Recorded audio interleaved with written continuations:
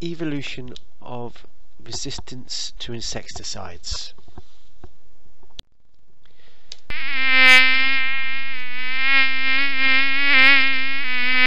So over a third of the world's crops are prone to attack by pests, and one of the common ways to try to rid this problem is to drop insecticides, which are designed to kill the insects.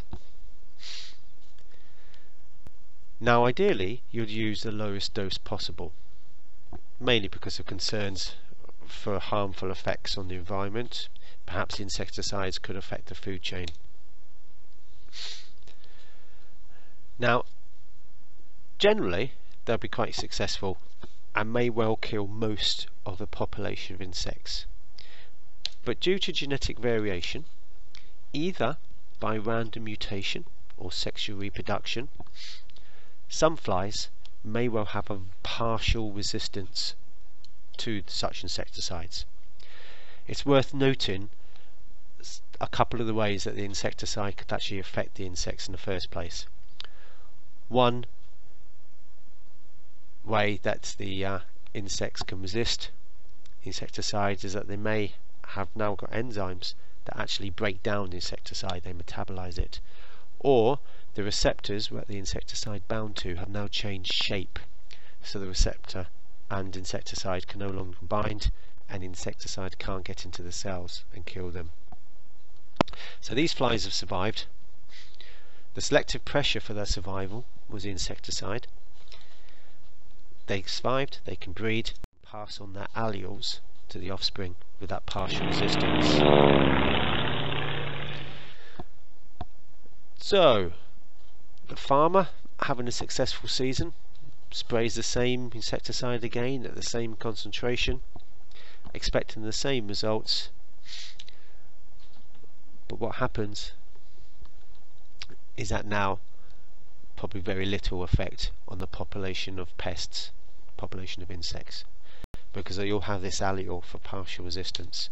The only solution to do there is either change the insecticide or increase the concentration. So by increasing the concentration of insecticide, you would hope that even those flies with a partial resistance will be killed. But of course there's still going to be a lot further variation. There's going to be random mutations taking place. There will be genetic variation by sexual reproduction, meiosis, and some flies, some pests, may now have greater resistance to the insecticide. They will survive, breed, and pass on their alleles to the next generation.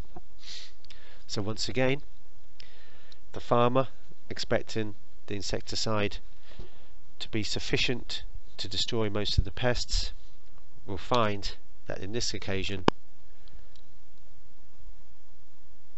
the insecticide is more or less useless.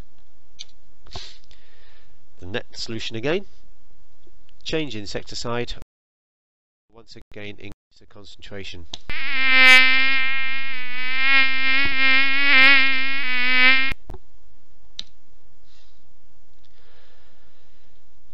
I'm just going to speed this plane up a little bit.